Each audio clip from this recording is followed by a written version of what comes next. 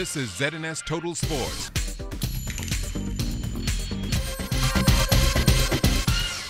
Good evening, Bahamas. I'm Kelsey Johnson. Welcome to Sports Tuesday. We start with breaking news that you will only hear right here. In this exclusive report, Anton Richardson reveals that he has severed ties with the Indianapolis Indians, an arm of the Pittsburgh Pirates organization.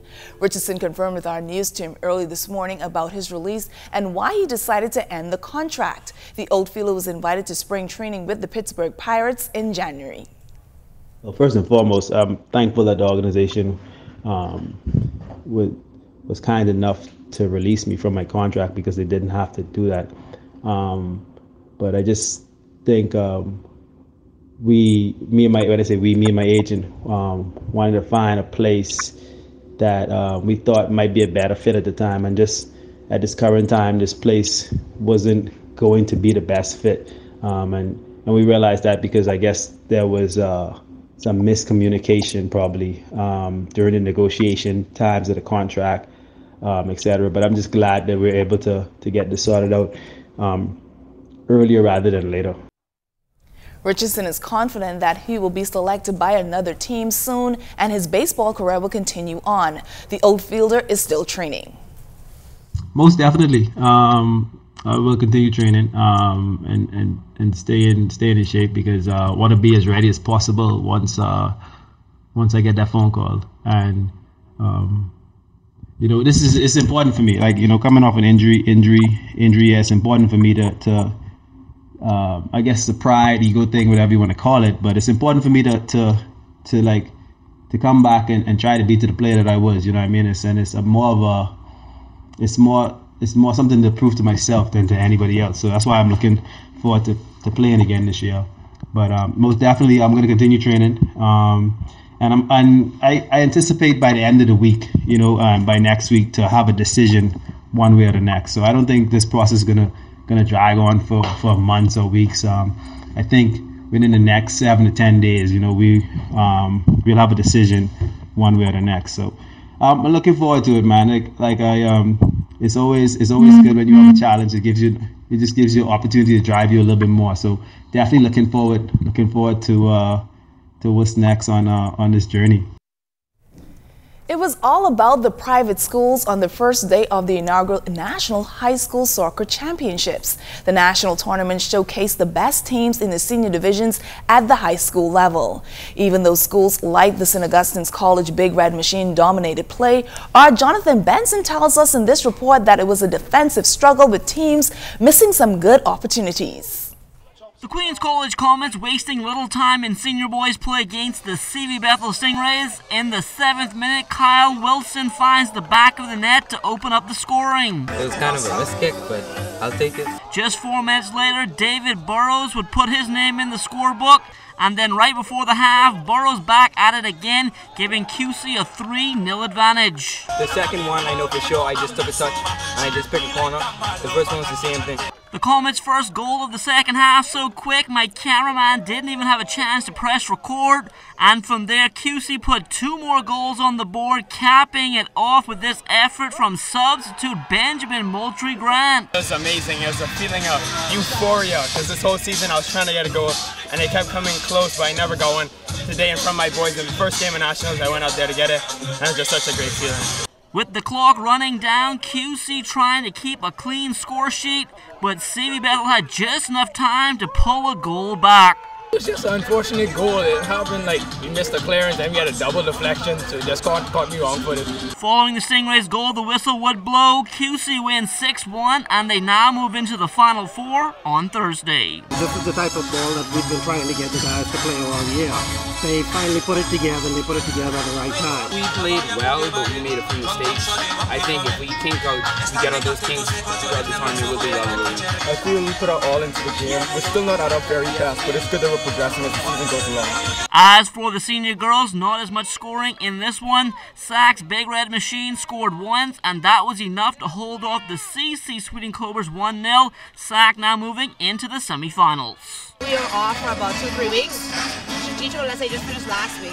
So, but I was pleased with how we did. I'm glad we came out with a win. So on Thursday, I think we should be expecting to score more goals. Jonathan Benson, ZNS Total Sports.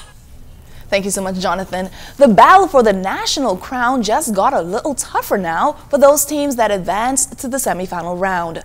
The draw for the tournament took place today. Play will start on Thursday. We decided that what we will do is we will play a first round game between the runners-up from the two New Providence associations, the BISS and the GSSA, and from there we will then have four teams, the champions from Freeport, the GSSA champions, and the BISS champions, to play alongside the winner from the games that were played in the first round on Monday. From there, we'll randomly draw the four teams into two separate games, and those games will be played on Thursday. The one stipulation that we have is that because the teams from Freeport are coming in at a midday to early afternoon flight, we have decided that their games, whoever they end up being drawn against, will be played in the last slot, respectively. How we will set up the Thursday set of games, the first games we have scheduled to start at 4, and those will be the two girls semifinals. And after that, then we'll have the two boys semifinals that are scheduled to start around 6:30. The high school national soccer championships kicked off yesterday. The teams coming in from Freeport Grand Bahama will be in town by Thursday. With regards to the home and away teams, what we'll do is we will, based on who gets drawn first for each respective game, we will have the first team that gets drawn will be assigned as the home team for logistical purposes. So what we'll do is we'll basically put four of the names in the hat, and the first two teams that are drawn to get drawn will be the first two pairings, and the second two will be the second two pairings. And whoever draws against the Freeport team will be assigned as the second game. High school basketball players will get an opportunity to show off their skills this weekend to high school and college coaches. The first annual Top Elite Basketball Showcase will take place at the AF Adley Gym, and all basketball players in grades 9 through 12 are invited. We thought that this was well overdue here in Nassau, where we bring in college coaches and high school coaches to give our kids exposure, basically to get off into schools in the United States. I think it's going to do well. The coaches already basically did their interviews that we are putting out online. They're excited to come down and see the talent that we have here in Nassau, and we realize that Nassau is extremely loaded with talent. I think the world now is actually honing into the Bahamas in terms of the talent that we have.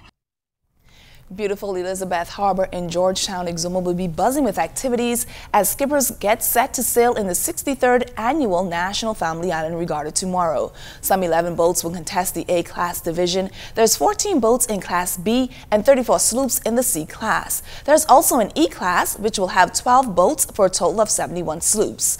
Some of the cup racers are the Commodore Emrys Cup, Class B Governor's General Cup, and in Class A, the Prime Minister Cup. Chairman of the local organizing committee, Ken Eisman McPhee, talked about what they're doing differently this year.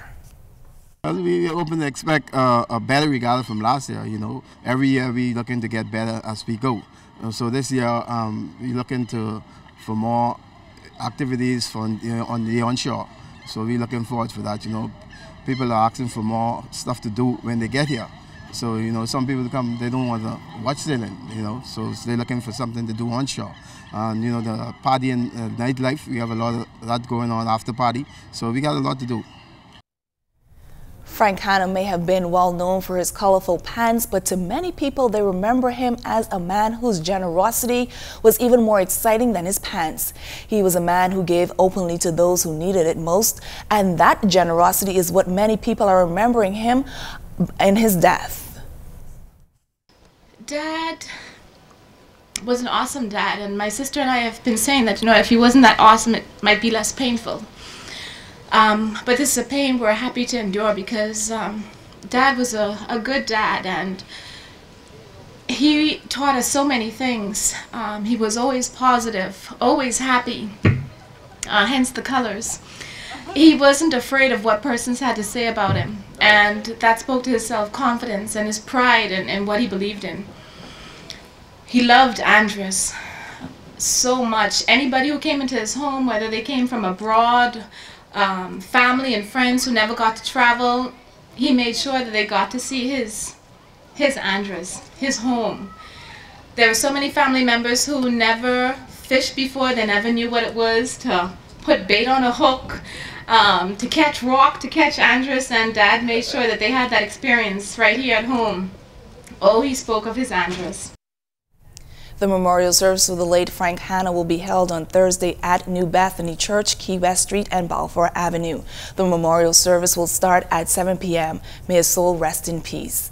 That's all the time we have for sports. I'm Kelsey Johnson.